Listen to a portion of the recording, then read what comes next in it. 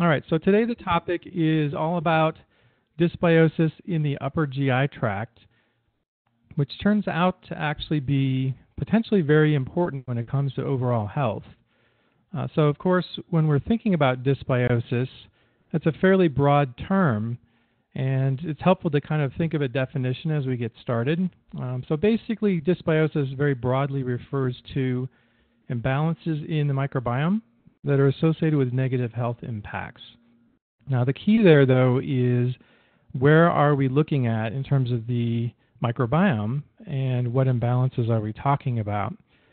So this second bullet point is really important because most of what we know about dysbiosis, especially in the gastrointestinal tract, comes from the sites that are most easily accessed or accessible for testing. Of course, that's basically stool samples by and large, as well as oral sampling for the oral microbiome.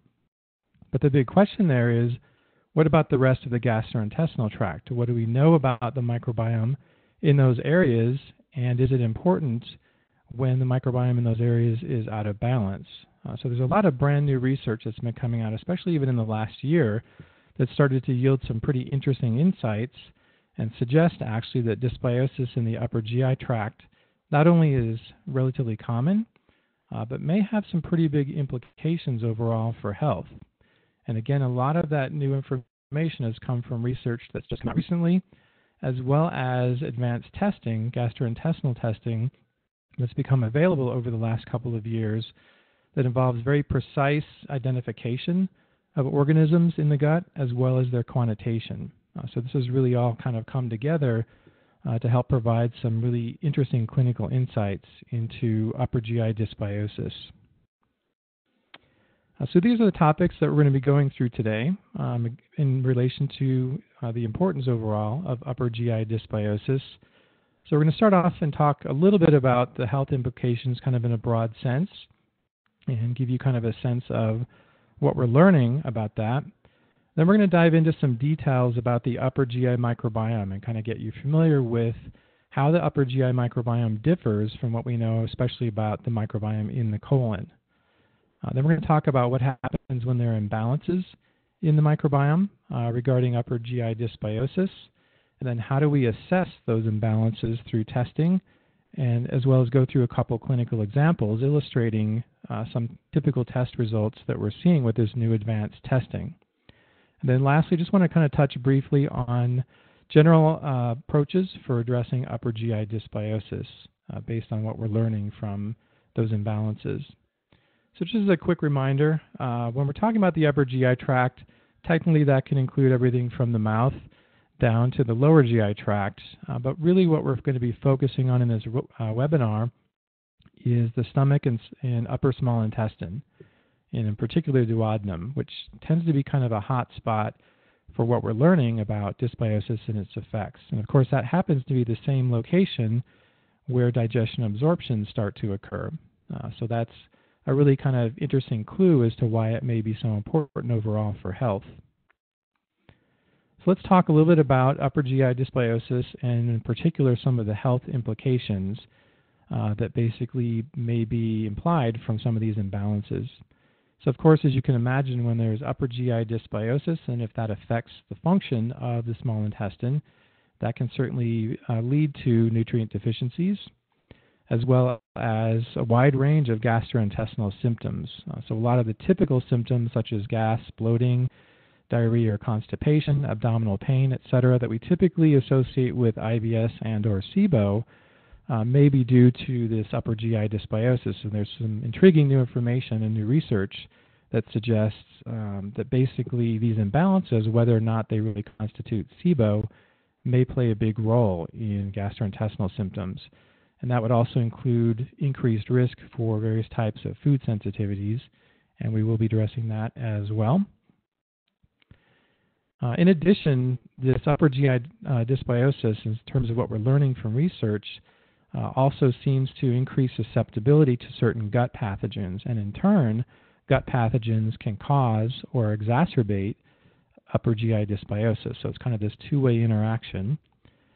Some of the consequences locally in the gut include chronic inflammation, increased intestinal permeability, i.e. leaky gut, and then leakage of LPS from gram-negative bacteria across that leaky gut, which can contribute to what's called endotoxemia, i.e. LPS that gets into the bloodstream. And then there's also an increased chance for exacerbating histamine intolerance, and we'll talk a little bit about that as well. And then basically another thing that we're learning from this scenario is that GI infections, especially the interaction with the normal upper GI microbiome that leads to dysbiosis, can also then downstream lead to chronic gastrointestinal diseases as well as potentially systemic diseases and symptoms. So this is an example of a recent research paper that was just published this year, so I've emphasized that at the top. Here is published in May. In this article, which is titled Small Intestinal Microbial Dysbiosis Underlies Symptoms Associated with Functional Gastrointestinal Disorders, we show that SIBO, based on duodenal aspirate culture, which is considered the gold standard for assessing SIBO, reflects an overgrowth of anaerobes, but does not correspond with patient symptoms and may be a result of dietary preferences. Small intestinal microbial composition, on the other hand, is significantly altered in symptomatic patients and does not correspond with aspirate culture results. So this is a bit of a controversial result because, of course, there's a lot of emphasis on SIBO in terms of testing, diagnosis, as well as some research. But this research study is actually calling some of that into question. And now that we have these techniques for looking at the composition of the microbiome in the small intestine, it's a little bit more nuanced than necessarily just referring to the overall situation as potential SIBO. So we'll get into that as well. They go on to say that duodenal microbiome significantly distinguishes healthy and symptomatic individuals. Pairwise tests, FDR, etc. So they basically did a statistical test. And it was definitely statistically significant, but does not distinguish presence or absence of SIBO among healthy or symptomatic individuals. In summary, our findings highlight the potential clinical benefit of characterizing the small intestinal microbiome. So these sorts of symptoms are, of course, quite common, the typical symptoms we associate with SIBO and IBS. And it turns out if we're able to get additional information about the specific composition of the microbes in the small intestine, that could provide some detailed information that may allow us to target our approaches more effectively. And of course, that's a big issue with SIBO because so many patients do not respond well to SIBO treatment or they tend to relapse. I just want to highlight this one briefly just by the title here. So this one says the duodenal microbiota composition of adult celiac disease patients is associated with the clinical manifestations of the disease. And again, we'll get into this a little bit more later in the presentation, but this is hinting at the fact that the composition of the microbiome and variations of it that constitute dysbiosis actually influence the clinical manifestation of celiac disease. They've actually identified now certain microorganisms that may play a significant role. All right, so let's talk a little bit about what's known about the upper GI microbiome. We're going to talk about two different aspects. The first is involving the upper GI microbiome and that it's substantially different from that from the lower GI tract. So that's one of the ways in which we potentially can distinguish some of the microbes that are detected, for example, in stool samples. It appears, based on what we know from research, that some of them may actually be coming from the upper GI tract. So stool tends to be kind of this mix of mostly local bacteria in the colon, but also some bacteria and other microbes coming from higher up in the GI tract. The second point is that nutrient sources and physiological factors largely determine which species tend to thrive in different locations along the GI tract. And this is a really important point to understand because it allows us to understand some of these underlying factors that cause or contribute to dysbiosis, some of which we can potentially address. So this is just basically, I'm going to be presenting some figures from different studies illustrating what's known about the difference between the upper GI microbiome and the microbiome in the large intestine. So these sorts of differences actually have been shown to be pretty consistent, kind of in a broad way, in different animal models as well as in humans. So the first study here is bacterial community mapping of the mouse gastrointestinal tract. The next one is characterization bacterial microbiota composition along the intestinal tract in pigs. And then the last one is analysis of transcriptionally active bacteria throughout the gastrointestinal tract of healthy individuals, i.e. in people. So we're going to look at 3 different examples here and see that there's pretty strong consistency in especially the differences between large and small intestine, or large intestine and upper GI tract. So this is the first figure from the mouse study, and this is showing composition at different sites in the upper GI tract. You can see at the bottom, in terms of the x-axis, that the sites are stomach, duodenum, jejunum, and ileum. And then they show a key at the right in terms of which bacterial families are involved. And in general, you can see that they're fairly consistent from compartment to compartment. And then I'll show by contrast, these are the results for the large intestine. And so you can see in this figure that the x-axis shows cecum, colon, and feces. And I'll just go back to the previous slide. So there's a lot of consistency in the upper GI tract, and it contrasts pretty significantly with what we see in the lower GI tract. So let's go ahead and move on to the next study. So this is basically a figure from the study that was done in pigs that happened to have a pretty similar GI tract to humans. So that's why they're actually studied in terms of GI function. Again, because there's a lot of similarities between the anatomy and function of their GI tract and ours. Excuse me. So you can see at the bottom here that along the x-axis, we see the duodenum, jejunum, and ileum. So that's representing, especially the duodenum and jejunum, more the upper GI tract. Ileum is kind of at the junction, especially at the terminal ileum. We'll talk about that in a little bit. But then there's a big transition to what we see in the colon. So they have information for the proximal colon as well as the distal colon. So you can see that, for example, the Bacteroidetes phylum, which is here shown on the right, that's in the red color, dominates in the colon. Firmicutes are still present in the colon, but then there are other groups present as well, some of which were not present in significant levels in the small intestine. All right, so this is the next figure, and this is from that last of the 3 studies, and this is the study from humans. And the thing that was different about this study is the previous studies looked at DNA isolated from stool, so it's looking at DNA from the microbes.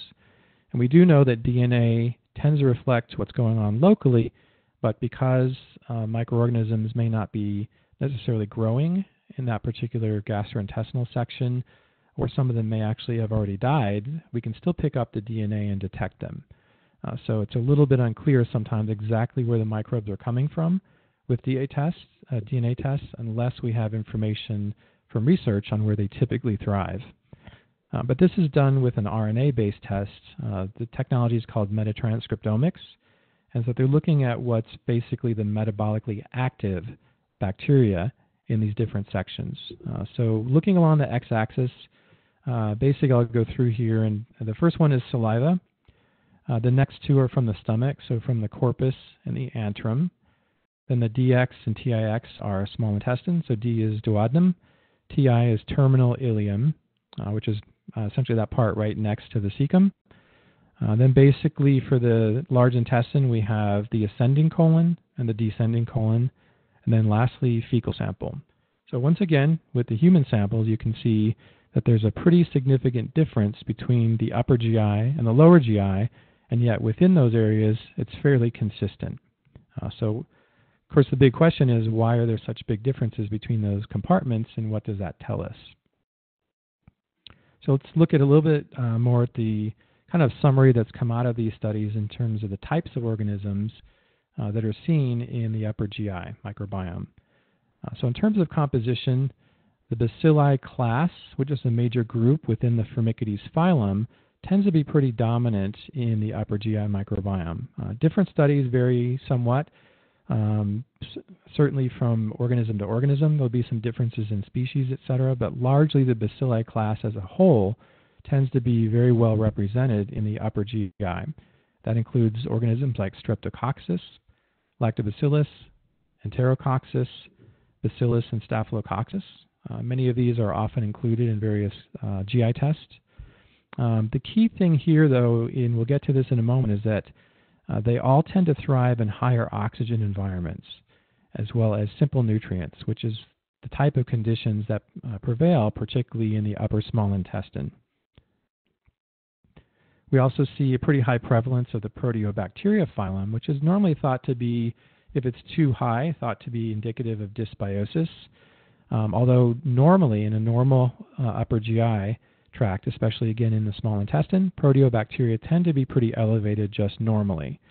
They can be even elevated at an even higher level in certain types of dysbiosis, but it's much more common to see them at high levels in the small intestine, and that's considered fairly normal.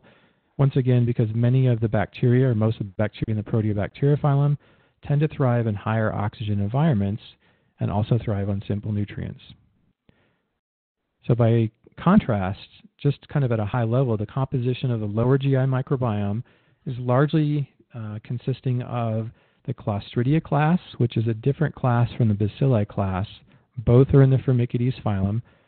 And then the Bacteroidetes group within the Bacteroides group within the Bacteroidetes phylum also tends to be pretty dominant. Of course, there are many other groups and species, but these tend to be among the most dominant ones. They tend to thrive, by contrast, in anaerobic environments, and they subsist typically, by and large, on complex fibers. So a big difference, and you can start to get an idea of the differences in physiology and nutrient availability that drives these differences along the GI tract. So this brings us back to the 2 points that we're covering now. So we've talked about this first one, the upper GI microbiome, and that it's substantially different from the lower GI tract. But then we want to address the second point here, which is that nutrient sources and physiological factors largely determine which species tend to thrive in different locations. So basically, this is just a short list of some of the key factors that are known to influence the microbiome and which types of microbes can thrive in different parts of the GI tract. So the first four I've put in bold because lots of studies tend to indicate they tend to be among the most potent in terms of shaping what types of microbes can thrive in different areas. So that includes diet and particularly which types of nutrients are available in that particular part of the GI tract. Oxygen levels, which tend to generally decrease as you go along the GI tract, but it's going to vary a little bit, and we'll go through that in a moment.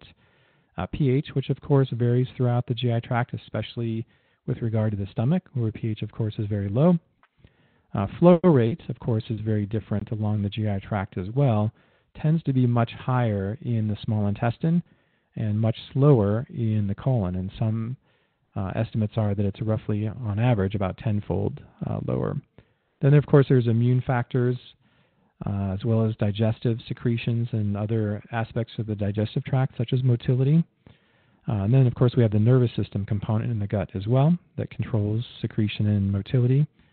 But then there's also exposure to other things, which is a long list, but includes various drugs. And again, that list is growing too through new research, various chemicals, etc. So lots of different factors can affect the types of microbes that can thrive in a particular part of the GI tract.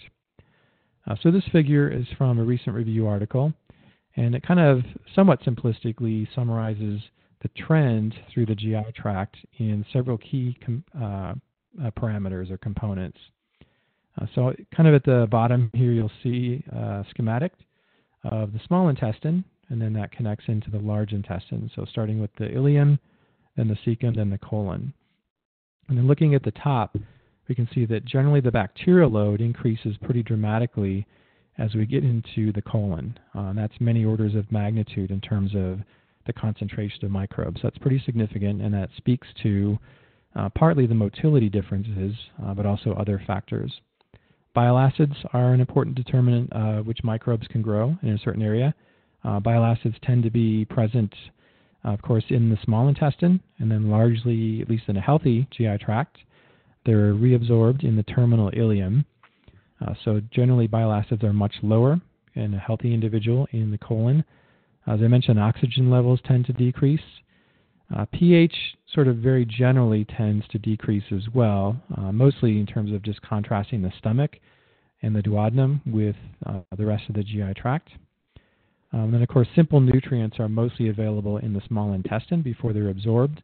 And then basically those are depleted by the time the digesta gets into the colon. And then basically these undigested foods, and especially fibers, tend to be the predominant forms that are available.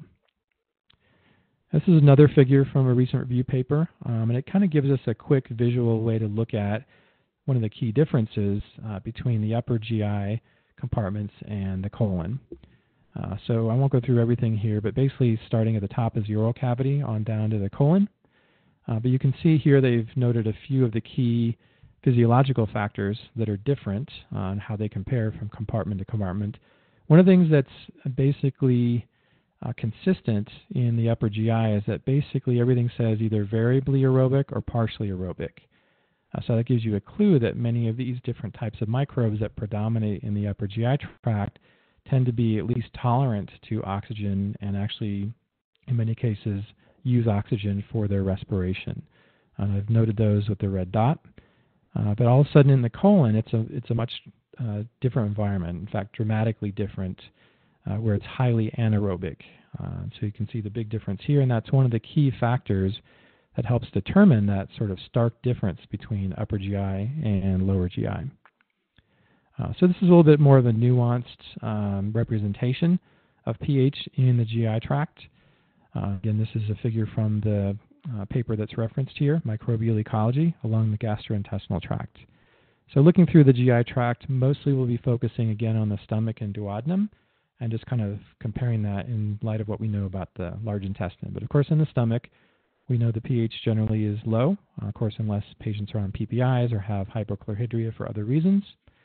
And the duodenum also tends to be fairly acidic until it reaches a point of where there's the release of bicarbonate that helps to neutralize that. So then the rest of the small intestine tends to be neutral or close to neutral. But then there's a sudden transition from the small intestine into the colon. And the first part of the colon, of course, is the cecum, which has a relatively acidic pH, not nearly as acidic as the stomach, but certainly much lower than the small intestine. So that's thought to be one of the key factors for this abrupt change between the small intestine and the colon. And then the remainder of the colon tends to have a more neutral pH, somewhat lower than neutral, and it's going to basically increase as you go throughout the colon. So the ascending colon tends to be a bit more on the acidic side, whereas the descending colon tends to be more towards the neutral side. So as you can imagine, there's all these different physiological factors that need to come into play to determine a healthy microbiome and also function, of course, in a different part of the GI tract.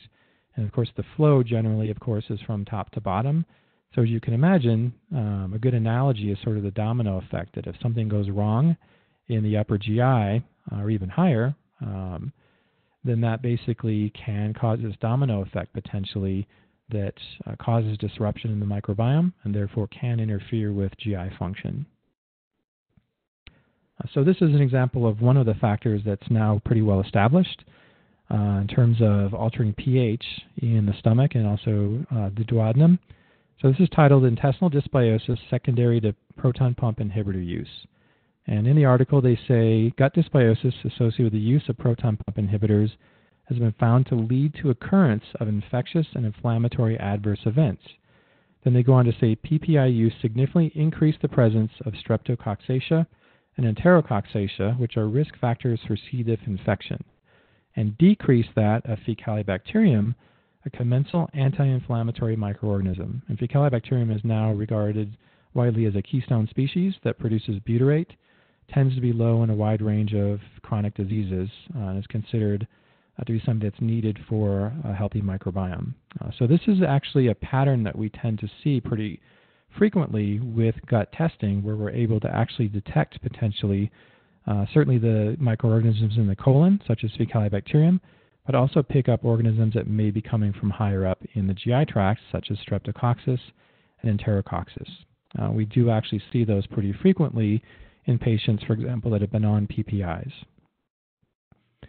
This next article discusses the role of H. pylori in also contributing to hypochlorhydria. So the title here is Helicobacter pylori induced changes in gastric acid secretion and upper gastrointestinal disease. Most patients chronically infected with H. pylori manifest a pangastritis with hyperchlorhydria. Reduced acid secretion is mainly due to functional inhibition of parietal cell secretion by the products of the bacterium and or the inflammatory infiltrator, i.e. the inflammatory response to H. pylori. Progression to chronic hypochlorhydria may be entirely or partly reversible with eradication of the organism. So it turns out clinically we do see this pretty frequently, that H. pylori seems to have a similar impact to proton pump inhibitors in terms of the patterns that we see on gastrointestinal testing. This next one is titled Crypt Hyperplastic Enteropathy in Distal Duodenum and H. pylori Infection. Reported 2 cases without evidence of celiac disease. H. pylori is recognized as one of the most common bacterial infections worldwide and is associated with significant upper GI tract pathology, mainly gastric related, but also in the duodenum. So that's an important point to consider is, of course, the stomach and the duodenum in some ways are physiologically similar, but then there's a very significant difference in that in the duodenum is when digestion really starts to begin, especially in terms of the brush border enzymes. And so as you can imagine, based on this research, chronic low-grade inflammation seems to be almost a given with chronic H. pylori infection, along with hyperchlorhydria. So in theory, and this is something we actually see borne out clinically, that there can be a pretty significant impact on digestion. They go on to say duodenal mucosal inflammation with increased densities of intraepithelial lymphocytes, which is a type of inflammatory cell, is well described in Helicobacter pylori infection. In fact, the inflammation is similar to that of early developing celiac disease, which is a really interesting finding that there's a little bit of overlap in terms of the underlying pathology from H. pylori infection and also celiac disease. So as you can imagine that maldigestion, malabsorption can also be a consequence potentially of H. pylori infection.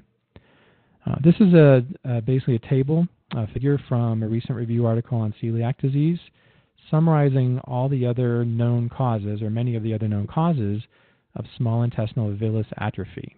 So basically that's when there's significant inflammation and potential damage done through gluten exposure in those who are susceptible to celiac disease. In this case, there's many other things that potentially can cause similar pathology. And this is, again, just a partial list. And you can see here in that first column on the left, there are various immune disorders, of course, celiac disease itself, as well as a few others, including inflammatory bowel disease. And then infections in particular tend to be a potential cause of similar pathology, including H. pylori, which is listed here, but also Giardia, Cryptosporidia, and then viral gastroenteritis, which would include norovirus and also rotavirus. So lots of different potential enteric pathogens may cause this type of small intestinal damage that then, of course, can impact digestion. Of course, that can lead to nutritional deficiencies, but also nutritional deficiencies in turn can actually feed back and contribute to this damage or dysfunction in the small intestine. Then on the right, they list many others, including various medications, small intestinal bacterial overgrowth, NSAIDs, which are really common. Some research, which I'm not going to show here, suggests that the combination of NSAIDs with PPIs can cause even more damage in the small intestine. Of course, many, many people are on both of those.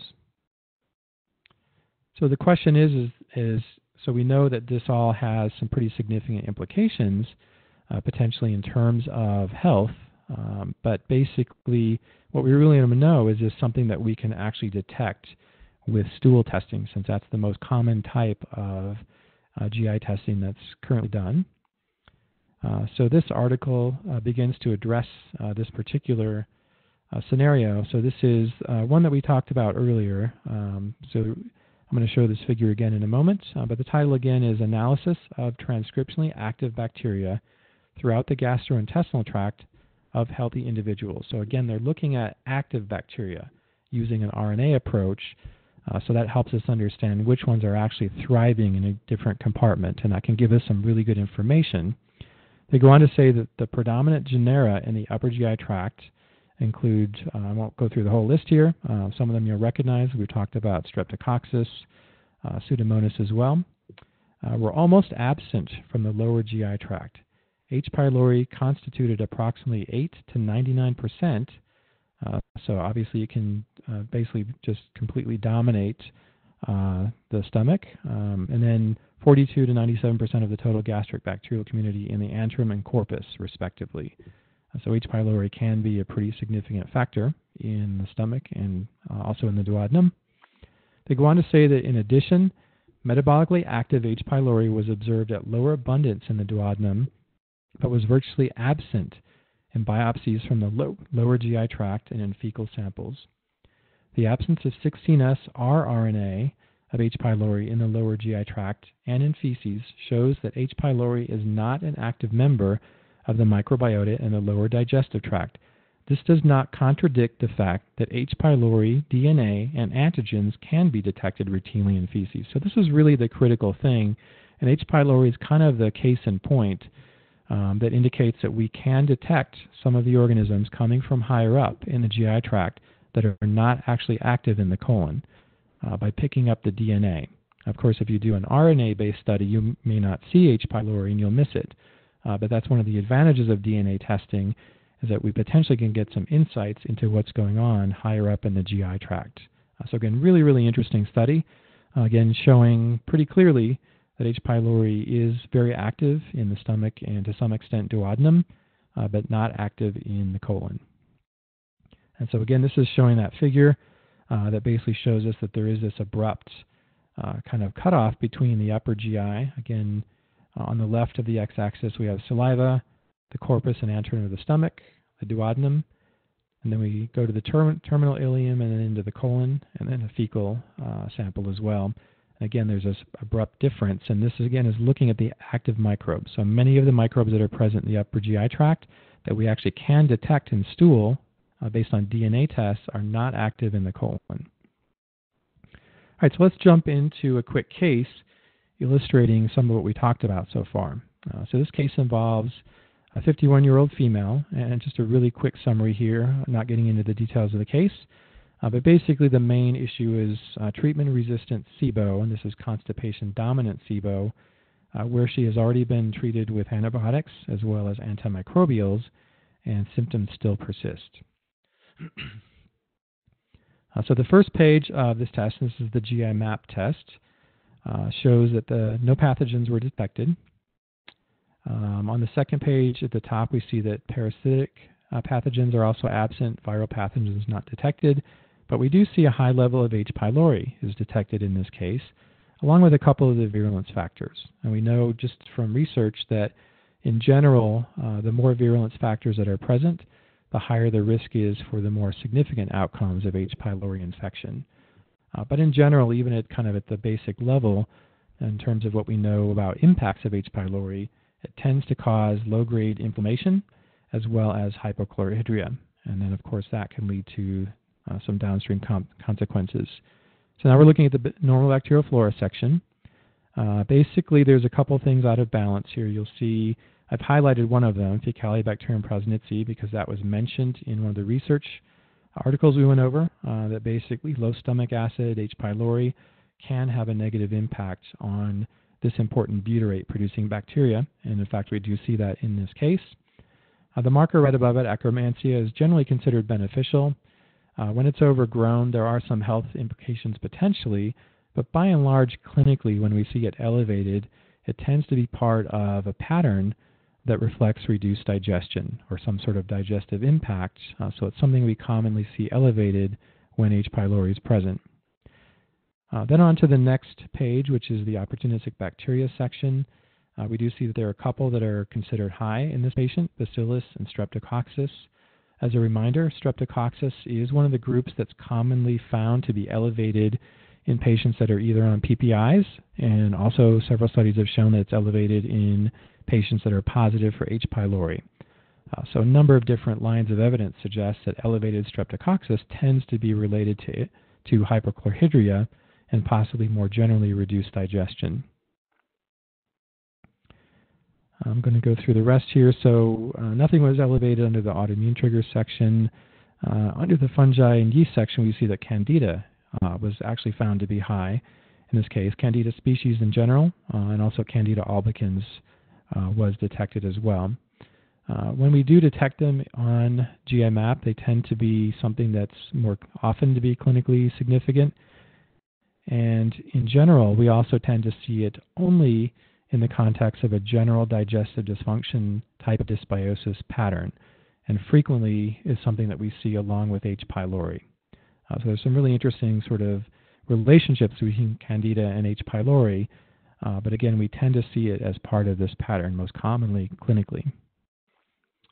No parasites were detected in this particular case, but we do see in the intestinal health section, under that first section for digestion, that not only steatocrit is elevated, and that's a measure of fat malabsorption, but also elastase is significantly reduced, which is confirming that there is some sort of dysfunction related to digestion, and in this case, this confirms it's involving at least the pancreas.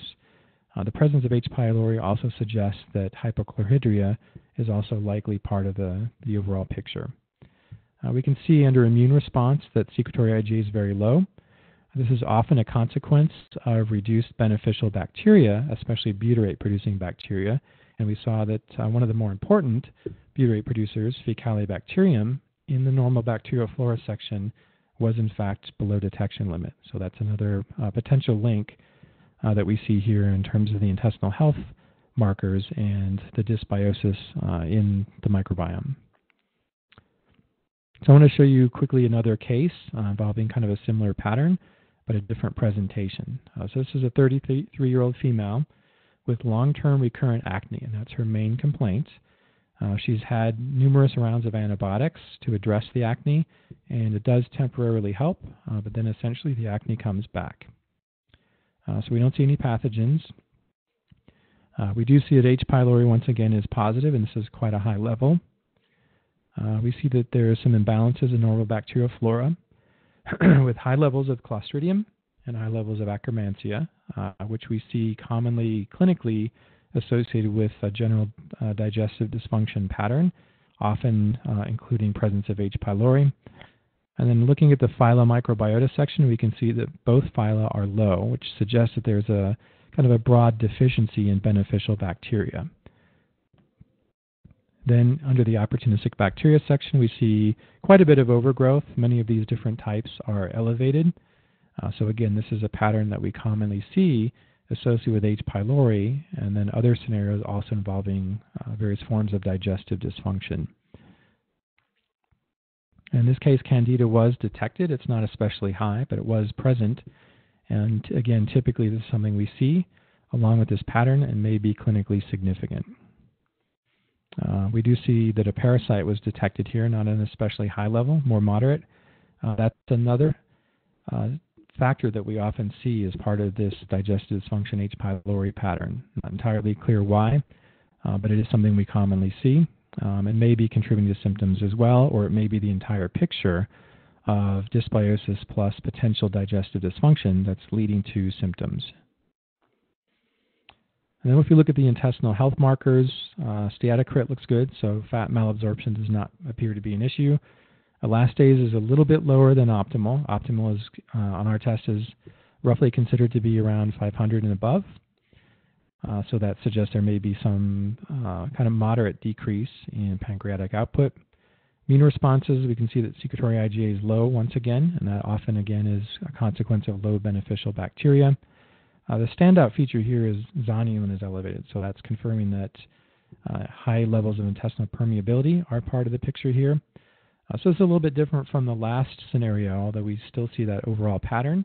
In this case, the pattern was a bit stronger. H. pylori was higher.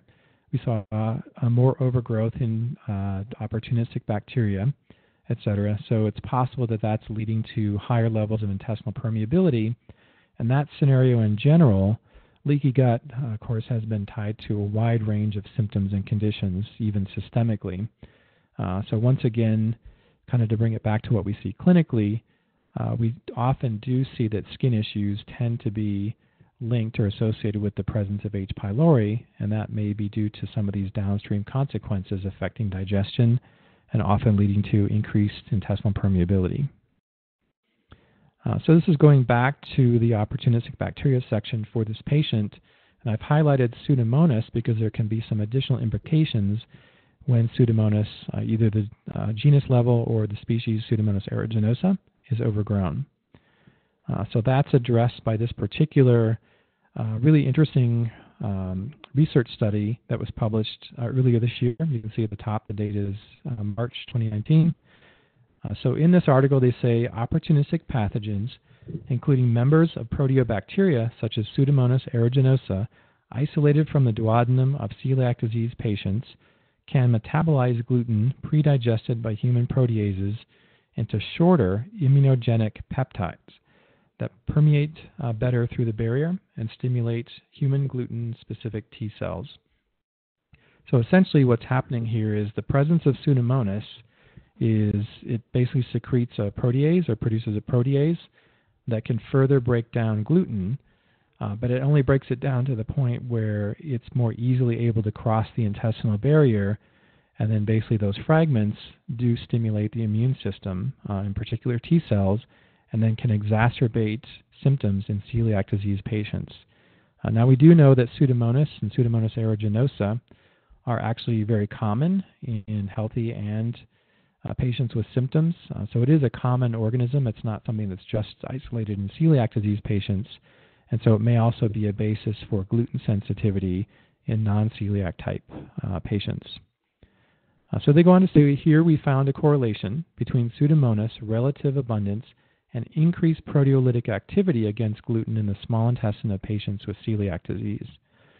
And basically their conclusion is, thus correction of bacterial proteolytic imbalance in the small intestine may constitute a new therapeutic target to prevent or ameliorate food sensitivities triggered by specific protein antigens.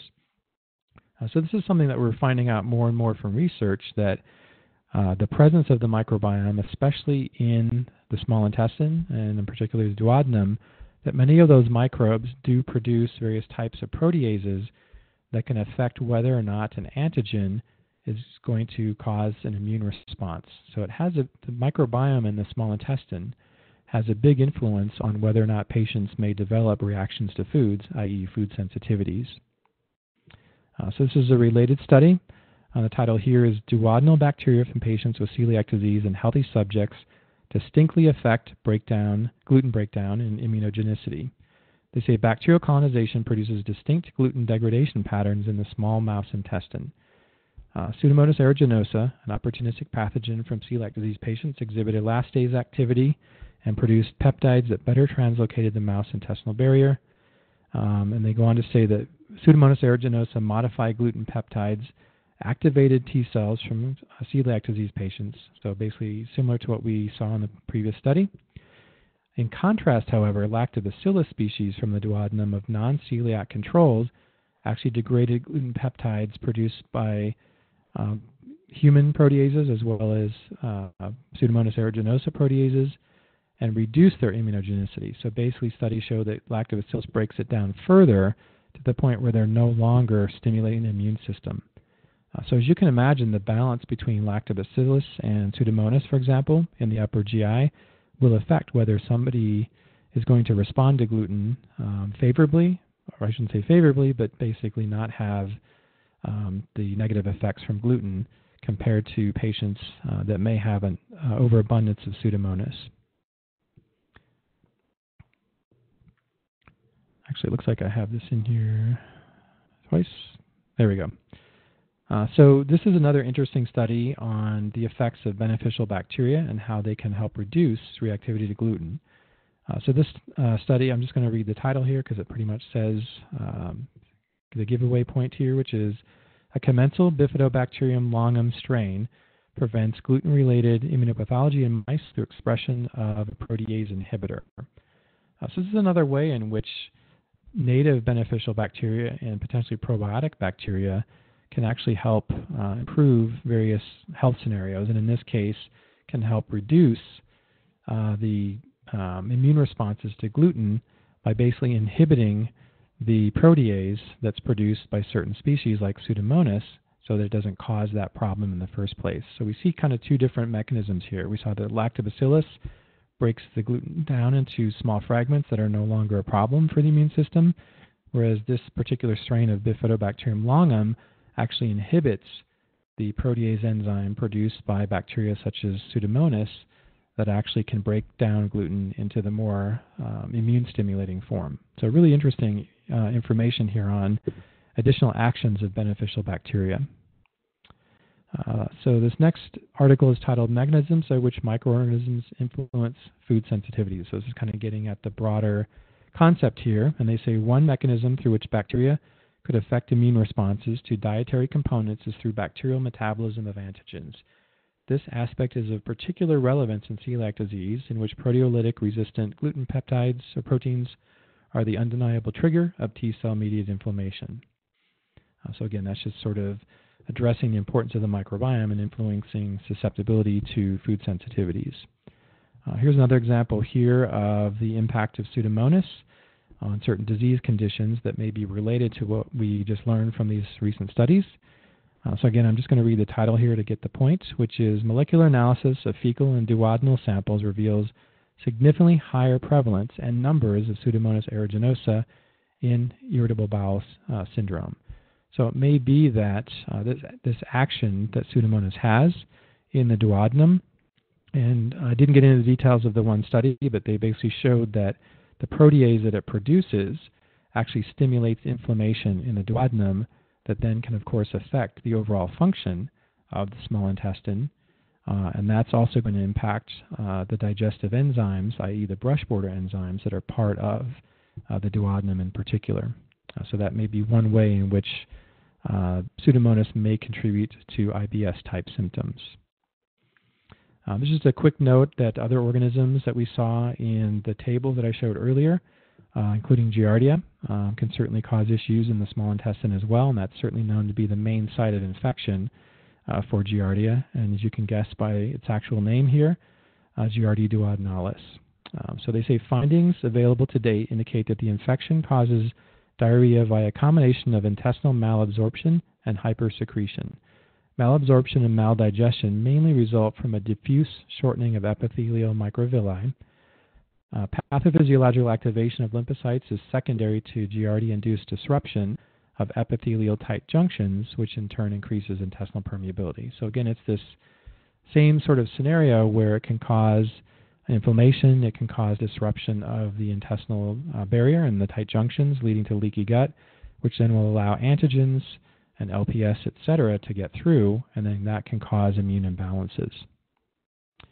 So I just want to kind of zero in here for just a moment on brush border enzymes, because that's really a very important function of the duodenum in particular. So there are many different enzymes that are part of the brush border, including disaccharidases, and of course one of the best known is lactase.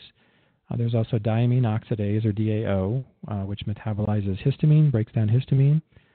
Then there's something called intestinal alkaline phosphatase, which appears to be, or turns out to be, very important overall for a healthy intestinal lining, and also just overall for GI health. And then, of course, various proteases can be produced as well. So I'm just going to focus on a couple of quick examples here. This title here is Disaccharidase Deficiencies in Children with Chronic Abdominal Pain. They say carbohydrate intolerance or malabsorption has been suggested as a cause of chronic abdominal pain in a subset of patients. We aimed to evaluate disaccharidase deficiencies in children with functional chronic abdominal pain and to correlate deficiencies with clinical features. So to kind of cut to the chase, I won't go through all the details here, but you can see in the results a pretty large percentage of children with chronic abdominal pain had confirmed disaccharidase deficiencies, and so that's basically what they conclude, the lower part of this summary, which says a large proportion of patients with chronic abdominal pain have deficiencies in disaccharadases. So if you kind of think back to that table that I showed with all these different factors, including H. pylori, Giardia, various drugs, etc., nutrient deficiencies, all of those can affect the function of the small intestine, which then, of course, can impact the brush border enzymes in a negative way. Then that's going to have downstream consequences that can lead to maldigestion and malabsorption. And then, of course, that can produce further symptoms. The other one I want to focus on here is something that's kind of only recently been recognized as something that's really important to a balanced microbiome in the small intestine and also in the colon to some extent. And this is intestinal alkaline phosphatase. So basically it's produced by intestinal epithelial cells. Its main function, or one of its main functions, is to actually detoxify LPS as well as other inflammatory microbial products. It also has been shown to help manage the bacterial population and help basically counteract pathogens and opportunists and help promote beneficial bacteria. It's actually also known to regulate tight junctions, so it helps control leaky gut. And a deficiency has been implicated in inflammatory bowel disease and a growing list of other conditions and diseases as well. So I just want to read a little bit of an excerpt from a study here, or a review article here, titled Intestinal Alkaline Phosphatase, a Summary of Its Role in Clinical Disease. Over the past few years, there is increasing evidence implicating a novel role for intestinal alkaline phosphatase in mitigating inflammatory-mediated disorders. Loss of IAP expression or function is associated with increased intestinal inflammation, dysbiosis, bacterial translocation, and subsequently systemic inflammation. This is the really interesting part in terms of how potent it is. They say the toxicity of LPS resides in the lipid A part of the LPS molecule, which permits it to bind to its receptor. And that's basically LPS binding to its receptor, which is called TLR4, is what can initiate the inflammatory reaction. So basically, this IAP can remove one of the two phosphate groups on this lipid A part of LPS and reduce the toxicity or the inflammatory consequence of LPS by up to 100-fold. So obviously it's really critical for helping to reduce reactivity to those inflammatory bacteria or potentially inflammatory bacteria, and to basically help make sure that there isn't going to be an excessive inflammatory response. So once again, in the small intestine, when there's a disruption in function from various infections, from low-grade inflammation, etc., from various drugs or a combination of those factors, that can affect the activity of this enzyme as well, and then that's going to be much less able to detoxify LPS, so it can sort of exacerbate that situation. So very, very important for the health of the small intestine. So lastly, I just kind of want to wrap up quickly, just talking very generally about addressing upper GI dysbiosis, since of course we've talked most of the time about some of the implications and what's involved.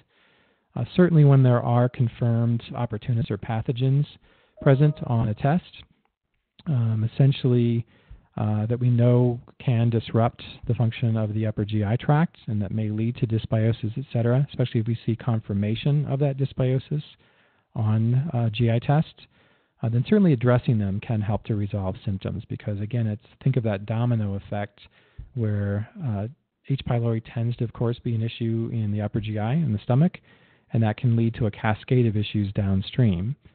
So that's one way to think about, when you think about sort of sequencing things clinically, addressing those types of organisms can be quite important for resolving symptoms and downstream issues. Certainly as part of that overall picture, just supporting optimal digestion can be very helpful, particularly in just helping to reduce symptoms. General mucosal support, leaky gut support would be very important as well, of course, because there's generally a lot of dysfunction and damage that can happen with these various insults, including pathogens. So helping that mucosa to recover, especially after an infection, can be quite important. And then, of course, the obvious, which is avoiding factors that are known to disrupt upper GI function, as well as the microbiome. And again, I refer back to that table that lists many factors, not necessarily all the known factors, but that's a great list to kind of refer to as a bit of a checklist, which is the patient on a certain drug? Have we detected a certain pathogen? Do we know that there's certain nutrient deficiencies, et cetera? All of that can play into dysfunction in the upper GI tract and then have major implications. So I'd encourage you to check out the Diagnostic Solutions Lab website for additional resources. We do post a lot of materials supporting interpretation of our test, educational information on the microbiome and gut health, etc. So again, I would encourage you to check out the website for more information. And thank you for listening. Thank you, Dr. Fabian. We have time for just a few quick questions. A couple questions came in early on. Our first question is, Will supplemental digestive enzymes show up as part of the elastase? No, bacterial elastase and human elastase are structurally different. They accomplish similar things in some ways as far as the targets that they can digest, but they are structurally different. So no, that would not be reflected in the test that shows elastase because that is targeting human elastase. Thank you. Our next question, someone's wondering how you feel about the research that states H. pylori bacteria can provide a beneficial effect. Exactly. Yeah. So it is a bit controversial, and there are lots of opinions out there and lots of research that can help inform an answer to that question. So it's likely that what we do know is that H. pylori can predispose to certain things like ulcers and stomach cancer, for example, but it appears to be potentially protective against other things such as esophageal cancer, from what I understand. So there may be a bit of a trade-off, but I think we have to look at the bigger picture, which is certainly with all these things that we know, modern diets, drugs, etc., that can have a negative impact on the overall function of the GI tract. That's likely leading to an imbalance of H. pylori. So one of the kind of classic relationships in the stomach that we're starting to learn about is native bacteria, normal bacteria in the stomach, and the stomach actually does have its own microbiome, includes lactobacillus species. And lactobacillus species have been shown to generally keep H. pylori in check. So you can imagine when there's an imbalance and there's fewer of the beneficial bacteria, that can allow H. pylori to overgrow. So there are many other factors as well, but most likely, from what we know, H. pylori at low levels may not be as much of an issue. It's most likely when it's out of balance and its levels are excessive relative to the beneficial bacteria that would normally keep them in check. Thank you. And for our final question, someone is asking, should the general public avoid coconut oils and fats to reduce LPS? That's a good question. So I actually just looked at a study when I was looking into the intestinal alkaline phosphatase that seems to address that. So we do know that certain fats, especially certain saturated fats, do seem to increase kind of the transport of LPS across the intestinal lining and can increase the amount of LPS in the blood. So that's fairly well established based on all the research that's out there. But it turns out that a higher fat diet, they haven't necessarily looked at all different types of fats, but in general, a higher fat diet can actually also increase intestinal alkaline phosphatase. So basically, it's a bit of a compensatory reaction where with higher fat, if you have a healthy intestinal lining to start off with, then that will upregulate and presumably take care of a lot of that LPS before it has an impact. Now, of course, then there's a scenario, what happens when someone doesn't have a healthy intestinal lining? That's where there may be additional trouble because they don't have enough of these protective factors like intestinal alkaline phosphatase to help compensate for that. So I think, once again, it comes down to context. But that's really the goal, is to ensure that there's a healthy intestine so that it's better able to handle these sorts of diet fluctuations, etc. One other note on that question is in one study they showed that a high-fat diet in the context of not an excessive calorie intake did not have that same inflammatory effect as a high-fat diet in the context of excessive calorie intake. So again, the total diet also comes into play, and whether or not patients are consuming excessive calories or not. Well, thank you so much, Dr. Fabian, for a great informative webinar. And thank you to all of our attendees for taking the time out of your busy day to join us. This webinar was brought to you by integrativepractitioner.com and sponsored by Diagnostic Solutions Laboratory. Thank you all, and have a great rest of your day.